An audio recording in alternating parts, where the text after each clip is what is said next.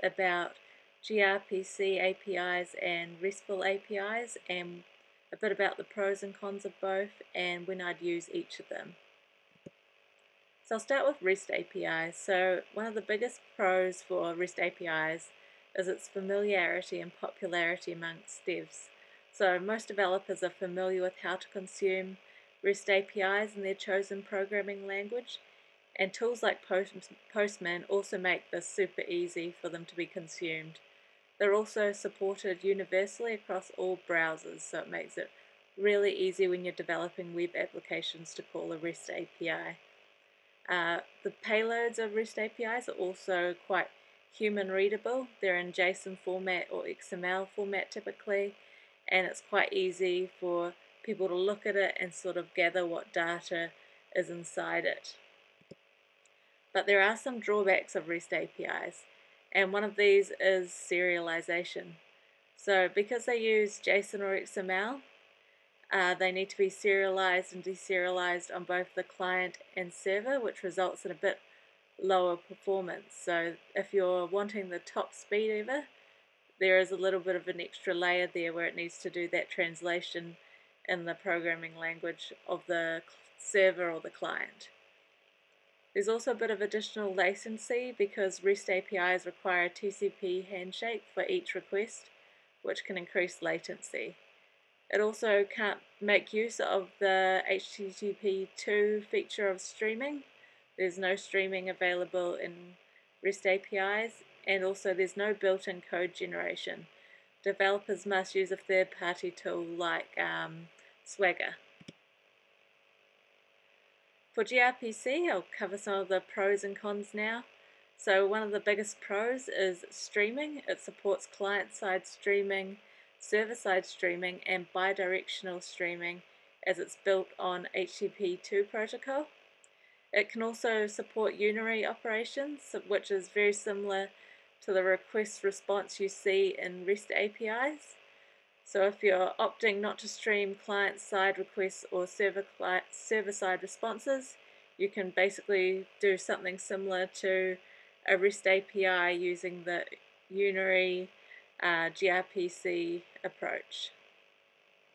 There's also faster data transmission, and the protocol buffer is used to serialize data, which is smaller and lighter than JSON and XML serialization. So you're passing smaller payloads back and forth. There's also some built-in code generation features compatible with several languages. One of the biggest cons of gRPC is familiarity.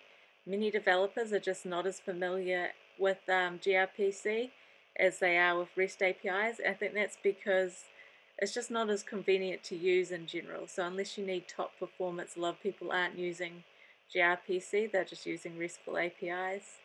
There's also a bit less support, so not all browsers support gRPC, so additional layers are required to perform conversions between the HTTP 1.1 protocol and HTTP 2. So I also want to talk a bit about when to consider gRPC or using RESTful APIs, because depending on your scenario, one may be a better fit for you.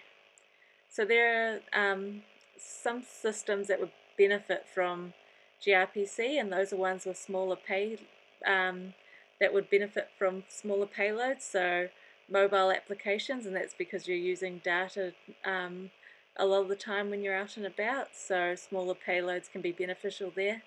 And also IoT systems, just because it's a bit more lightweight. You can also benefit from using it if you've got systems that require streaming or real-time updates, and that's just because you can make use of the HTTP2 protocol.